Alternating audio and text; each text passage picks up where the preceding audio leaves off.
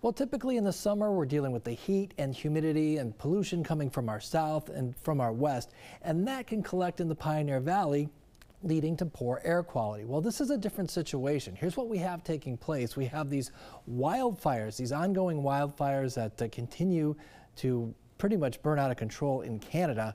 We have this storm system, this low pressure system that's basically been sitting and spinning. It's been bringing us a few showers, some cooler temperatures, but it's also bringing the smoke from those wildfires down over the northeast, leading to the very hazy, smoky conditions and the poor air quality. The good news is that it does look like this low pressure will finally start to move away and things will start to improve as we head into the weekend.